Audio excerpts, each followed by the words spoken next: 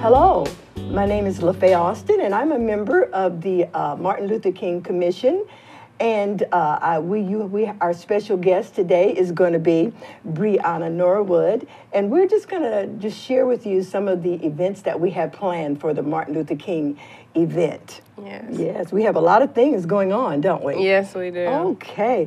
Now, are we having a march this year? Yes, we are. It'll be Saturday, January the 14th at 11 o'clock. But we're asking everyone to be at Grayson Missionary Baptist Church between 10 and 10:30 at the latest, so that we can start busing people from the church to the city offices for us to march from the city offices back to the church. And it's located on the corner of O&K Garrett and 4th Street. Okay, great. So if any of you would like to march with us that Saturday, please come down by about 10:30 and meet us at the Grayson Missionary Baptist Church. We would love to have you. What else are we going to be doing? Who is one of who are our speakers? Our first speaker is the Chief Master Sergeant Eric Duggar, and he's the superintendent of the 71st Mission Support Group from Vance Air Force Base. Okay. And our second speaker is Carl L. King, and he's with New Hope Baptist Church from Watauga, Oklahoma. Okay. Boy, that sounds exciting. Yeah, we can always count on Vance is Air Force Base to help us with the Martin Luther King celebration. Yes, ma'am. Yes, sir. Well, wonderful. Very good. I get excited this time of the year when we put on the event and when we honor Dr. Martin Luther King, because he was a man that, number one, he was a man that loved God, and he stood for equality for everyone, and he was just a person that loved everyone. It wasn't about color, was it? No. It was for everyone, and that's why we encourage the community to come out, because it's not just the African American celebration, because he stood for equality among everybody, and it's a good time for everyone to come together and fellowship and enjoy one another. Absolutely. And another thing that I enjoy, it seems like every year the Martin Luther King Commission is getting larger and more participation. Yes. And we are very happy to have not only just our community churches to participate in our event, but the Central Christian Church is going to be helping us and coming full force with their choir. So we are going to be having a wonderful time. Yes, ma'am. Absolutely. What about our kids? What are our kids going to be doing? The kids they actually play a big role in the celebration. They have poster and essay contests, and it's where the children write an essay based off of our theme. And our theme for this year is Continue the Dream and Come Together. So they would write either an essay based on that title, or they would draw a poster, or, come up with something creative to show, what they think about the theme. And the deadline for that is January 9th. Absolutely. Wonderful. Now, do we have all the volunteers that we may need? Is it still open if we need some of the communities or some of our teachers to help us with the essays or anything? Absolutely. Yes, ma'am. The teachers will be playing more of a role this year, actually. They'll help us do the judging and stuff like that. Great. And if you're out there in our audience and that you would like to participate and haven't been contacted, please feel free to contact any one of the members of the Martin Luther King Commission. And I'd like to, at this time, is really compliment Brianna, because we consider Brianna one of our young members of our commission that is always participating, and she's also our secretary. So it's always great to have the young, the old, the middle-aged together, working together for a good common cause, isn't it? Yes, ma'am. That's right. Amen to that.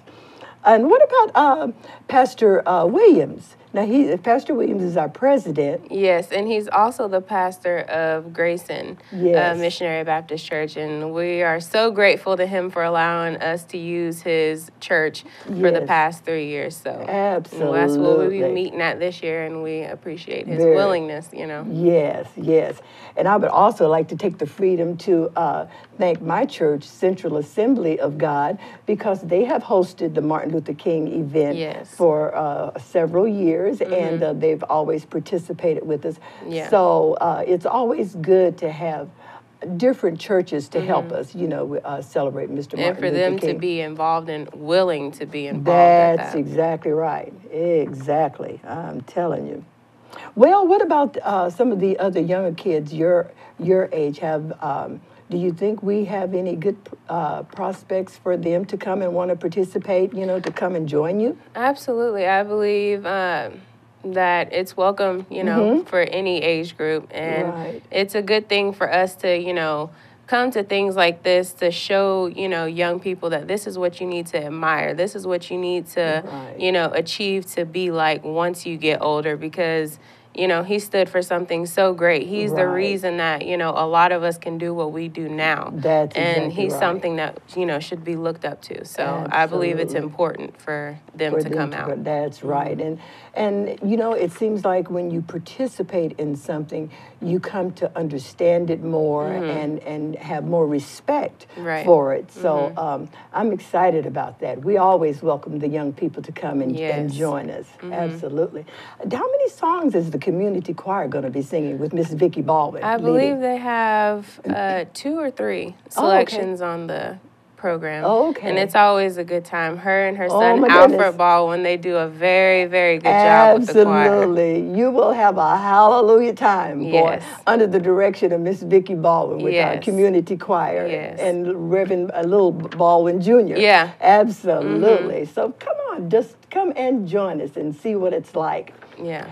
Someone else I'd like to recognize is the women, the interracial women. Yes, they help us out every year. Oh my goodness, yes. Every year. They're very willing to help us out with whatever we need, so we appreciate that. Right. We have a lot of companies around Enid that donate to the Martin Luther King, and we want them event, and we want them to know that we really appreciate it.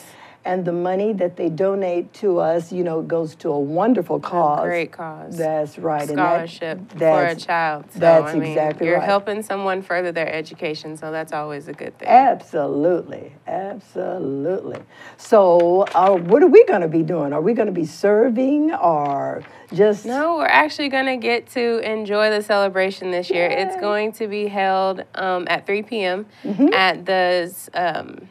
Central National Bank Event Center downtown at 3 o'clock, like I mentioned. And there will be a full meal after the celebration, so you can, fellowship with others and people that you haven't seen, in a couple of weeks or maybe a few days, even a few hours, you know. You get to, participate in fellowship with them. Very good. Now, audience, did you hear that? Free meal. So you better come and join us.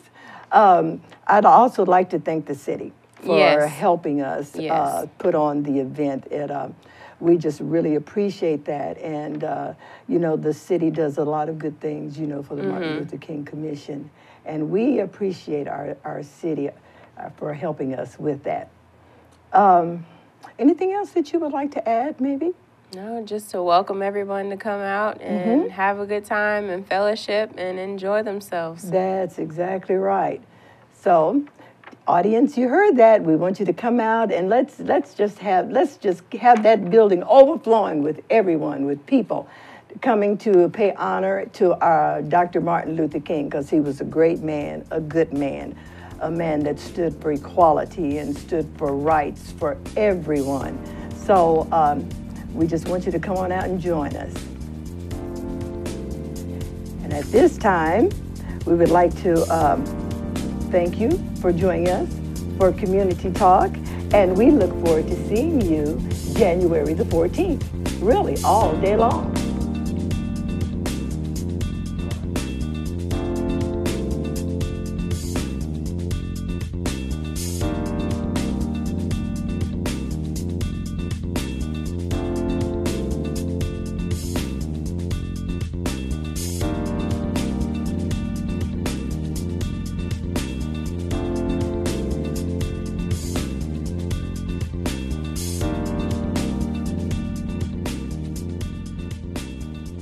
Hi, my name is Tammy Wilson, and I am a member of the Gaslight Theater here in Enid. And the Gaslight is one of the most active community theaters in the state of Oklahoma. And right now we're working on our annual teen show, and I am the Gaslight teen sponsor. And so today I have Nolan Riggin here with me, and we are going to do community talk today about Gaslight Theater, the teen show. Hi, Nolan. Hello. Tell me a little bit about yourself first. Well, I'm a sophomore at Chisholm High School, and I'm currently involved with the Chisholm Drama Club, speech team, band, and track. Okay, and Nolan plays a character named Brad in our upcoming teen show called Everybody Loves Opal. Brad, no, I call him Brad at rehearsal all the time, so it's kind of what I've gotten used to. Nolan, tell us a little bit about what the play is about. Well, my group of friends, I guess you could call us, we're a little bit of hooligans. It's just us three, Saul, Gloria, and me, Bradford Winter. We sell bootleg perfume, and we come across this unsuspecting old lady, and we plan to kill her and inherit some of her insurance money. Yeah, and it turns out that the main character, Opal, which is the title character at Everybody Loves Opal, she's a little old lady that happens to live by the city dump, and she lives in a great big house, and she is a bit of a hoarder. So the set will be really interesting. My daughter, Bailey Wilson, is our assistant director, and she's been doing the set design. And so our set is interesting because we have the house, and then we also have to fill it with items that one would hoard from a dump. So that's been kind of fun to try to do all that. And so in the middle of all of this, there's kind of a little bit of chaos just from that in itself. So tell me a little bit about all of the different characters. Well, Opal, of course, she's an elderly lady, and she doesn't seem to quite be there all the way. She's a little crazy. She's a crazy old cat lady. She has a little cat, which is a fun part of the play, definitely. Gloria, she's a ditzy blonde, and one of my co-workers who I just despise. I'm a professor, or an ex-professor now, and a chemist, and I'm the one who creates the perfume for our business. Saul is our leader. He kind of overlooks the operation. And we also have a doctor who helps us get the insurance set up. And we also have an officer who causes some problems for us. Right, and the cast is, we have Nolan Riggin is playing Bradford Winter. We have Joshua Beebe plays Saul. Carol Jarrett plays Gloria. Gabby Nelson plays Opal. And Wyatt Wilson is the police officer, and Peyton Wilson plays the doctor. And it's kind of tagged as a prank in 3 acts. You really never know what's going to happen. There's a lot of plot twists, which is kind of fun. Tell us a little bit about how you got interested in doing drama.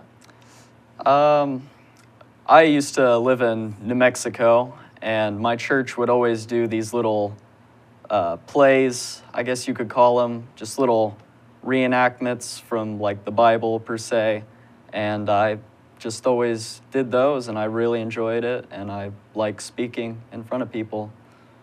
And you're on the speech team at Chisholm? Yes, ma'am.